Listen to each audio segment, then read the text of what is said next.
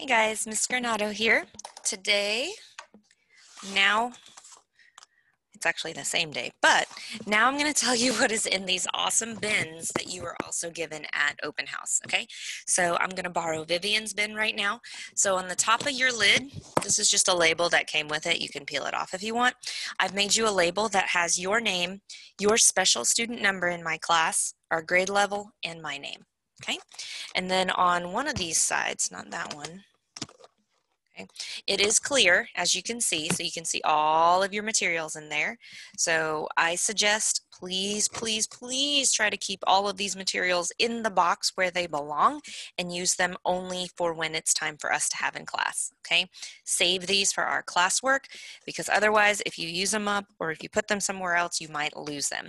If you have a quiet space, you can keep this and your binder together in your desk area, your table area, or your little office cubby if you have one. All right, so let me switch my camera so now that you can see what is inside your awesome bins. I call these bins, I call these shoe boxes sometimes. I call it a bin with a lid. Some people call it buckets. Okay, all right, so here's what's cool. As soon as you open your lid, inside your lid, I have given you some sticker information. Okay. All right, so inside of your lid, you will have a Google sticker. So this is another place that you can look for your email and your password, okay? Then the other sticker, I know the stickers are kind of peeling off, and be careful not to keep rubbing on them. I think the ink is not sticking very well. So I've also included some class codes for some websites that you might want to access throughout learning, or if you are learning offline, if you're doing any asynchronous work, or you just want an extra place to go. So here is our Google Classroom code. So Classroom is going to be huge. That's where all your assignments will be. And then I've also given you our class epic code. So that way I'll be able to see how much you're reading and how much you're spending time on the activities. And then there's also Zearn. And so there's our code for Zearn as well. So if you ever need our class codes for our 3 major websites, you'll have them right here on the inside of your lid. So since your lid comes off, be very, very careful where you're going to place it, okay? What I like to do with my lid, as soon as I'm finished, I place the bin on top so that it stays together. And so I don't accidentally knock the lid off and lose it, okay? Or my dog or my little brother won't go and take it, all right? All right, inside of your bin, there is this big, huge koala sticker label. So it has our new koala logo. We are Unstoppable Koalas in the huge Superman diamond, okay? There's a blank space here. You can write your name, you can decorate it, do whatever you want, and then you can peel it off. I'm not going to peel it all the way because Vivian might want to stick it to something. But once you peel this, you can stick it on the back of your binder, or the back of your journal, anywhere that you'd like to stick it, okay? Or if you want to just cut out the koala and then stick it to your bin, you can do that too. Totally up to you. All right. Also, there's a little present from me to you, okay? You also get some really cool, awesome sunglasses, okay? And it says you're going to shine bright this year in 2nd grade, so bright that we knew we wanted to give you some glasses, all right? So during our Zoom meetings, and if that ever happens, all you gotta do, click, and then they're back. Okay, so I'm glad that actually happened. I promise, Vivian, they're not broken. Boys and girls, if it ever pops up, all you gotta do is pop it right back in like I did. Problem solving. All right, so this pulls off when you're ready to use your sunglasses. So let's say you're in a Zoom meeting with me and you're feeling a little shy and you kind of don't want to get on the camera. Well, you can put these on and then you're still here. You're still in attendance. I'll give you a dojo point for being here, and then you don't have to feel so shy or embarrassed, okay? Because we really want your camera on, but if you're not feeling so good, you can definitely put these on and kind of hide your eyes for a little bit if you want, okay? Or if you still have some of those sleepy eyes. All right, so I'm going to put this back on so that Vivian has her little message, okay? All right, so next, this is also in your bin, okay? This might be new to you. This might not be new to you. These are 100s chips. These are tens chips and these are ones chips. So these are place value discs. In Eureka Math, we're going to call them place value discs. I might also call them chips. So what you'll need to do, I've paper clipped some packs for you. I'll tell you when you can do this. You'll need to cut out on these lines so that you'll have these as little cards and they will be your chips. And then I've given you a little baggie to store all of your chips in. All right. I'll tell you more about that later. It's for math. All right, inside you've also got this handy dandy dry erase board. So you have a small erase board in your bin. You also have the paper one that I made you in your binder. And then to go with it, you've got yourself a little sponge, which will be your eraser, okay? There's a rough side, which is the colored side, and then the yellow side is the softer side, okay? So with your dry erase board, you have a dry erase marker. You have different colors. So you will use this big fat dry erase marker to write on your boards. And then once you've written something, you can use the yellow side to erase. All gone, okay? You could use the rough side, but I wouldn't recommend it because it might scratch up the board. I would use the softer yellow side. But if this side hurts your hands, you turn it over maybe a different way and you can do the side, okay? All right, so there's your board, dry erase marker, and eraser. All right, we've also given you a cute little pennant. This, let me turn it upside down. All right, so this is a pennant, kind of like a little banner or a flag, and it says Whitehead Road Elementary. So if you want, you can put your name on here. If you have some vinyl or stickers you want to place, this is for you. If you have a small little office that you've created or a quiet space in the room, you can hang this on the wall or you can put this on your quiet space board. All right. All right, I've also given you a sharpener. It's still in the packaging, so be really careful when you're opening this. If you use scissors, cut across the top and then just pull apart very carefully so it doesn't hurt you. I've given you 4 pencils, and if you've been in school, 4 pencils, they are sharpened right now.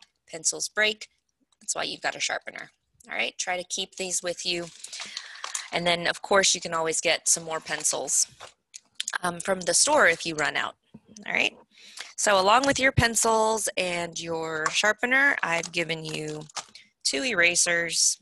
This one is for your pencil. This is the cap, and then this is the big pink eraser that hopefully you'll be using. Now, I'm hoping to see these because Ms. Granado does like mistakes, because mistakes, if you're erasing things, stuff like that, that tells me you're actually thinking about your work and you're actually trying to do the best work that you can and correct any mistakes that you have.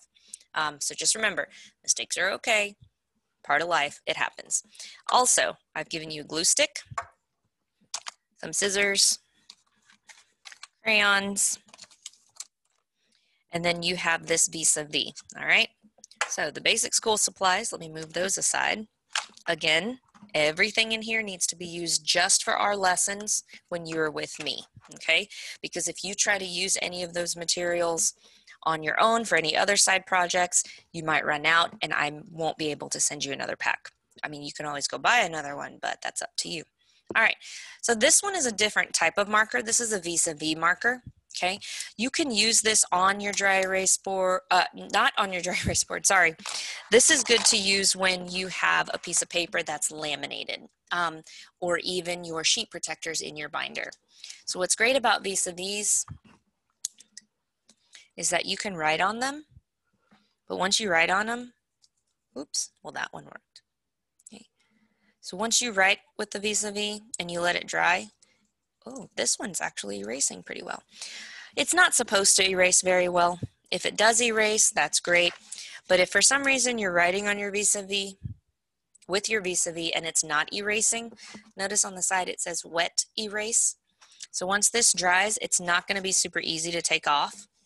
So if your sponge is not erasing, I would go take your sponge and put a little water on it, and then you can erase the vis-a-vis, okay? This is the thin, skinny marker. Wet erase means you need some water. That's why I've given you a sponge. But the regular dry erase does not need water, okay? So just know the difference. If you have any questions, I'm sure you can ask your parents. All right, so what am I writing on? So this right here, this looks like a tablet or your iPad. So this right here is just for you if you want to practice with your fingers and you want to practice some typing. I'll turn this over so that I can practice typing, okay? So this is for you to kind of just practice. You won't really see the letters popping up, things like that, but this is great for you to practice, okay? This is a great activity too if you're trying to spell words. Like let's say I'm trying to spell the word koala. This is a great way to practice your spelling just for fun. You can pretend like you're typing on the iPad. I'm going to keep my fingers where they need to be and look for it. Koala.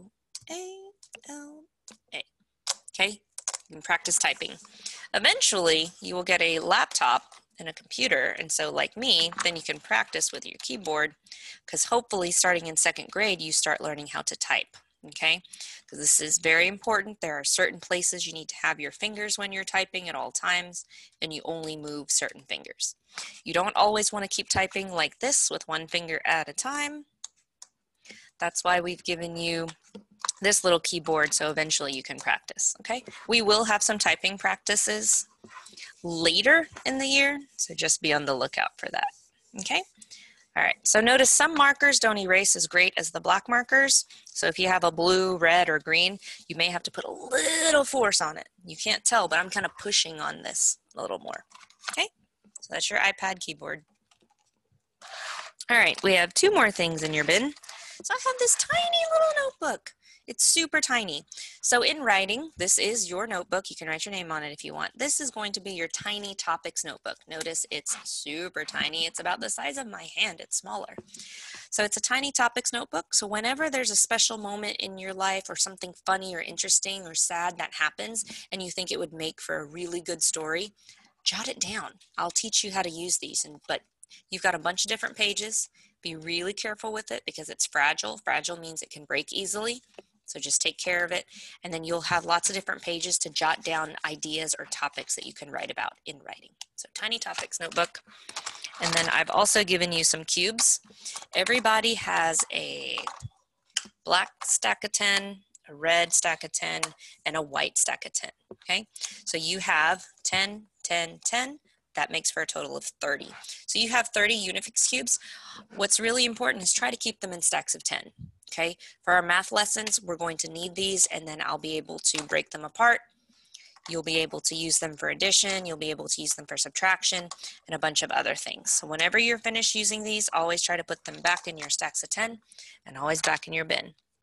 All right, so quick review. Here's everything that is in your bin, and notice how I put it all back to get it organized. It doesn't matter what order things go into your bin, just as long as the lid will close. So I'm going to put these back in here. These are your Unifix cubes. Here's my typing. I may put it at the bottom because it fits there. My sharpener, my tiny topics notebook, my dry erase board, my pennant. If you don't put it on the wall or hang it up somewhere else, I'm going to lay it flat. Got all my pencils, my scissors. Important thing about scissors, watch out for the blade. I wouldn't keep it stuck up. I would place the blade down for safety. Your erasers, my crayons, my glue stick, my dry erase marker, my vis-a-vis marker, my eraser, my place value chips, which once I teach you and tell you to cut them, they will just be the baggie. You won't have the big sheet anymore. My sticker, just in case, just know you don't have to put it back in if you go stick it somewhere. And then this is also good to keep inside, just your fun, cool glasses. We may do some special games or activities with your glasses, so try not to lose them and try not to break them. I would keep them in your bin. But again, you can always take the sign off. All right, so notice my lid was underneath. That's why it was easy for me to just pick up my lid because it was under, snap the 2 sides, and done. All right, so that's everything in your bin, okay? So if you notice, Ms. Granado calls it your bin with a lid. All right, my supplies bin, my supplies box, that's everything. So try to keep it neat, organized, and together with all your materials.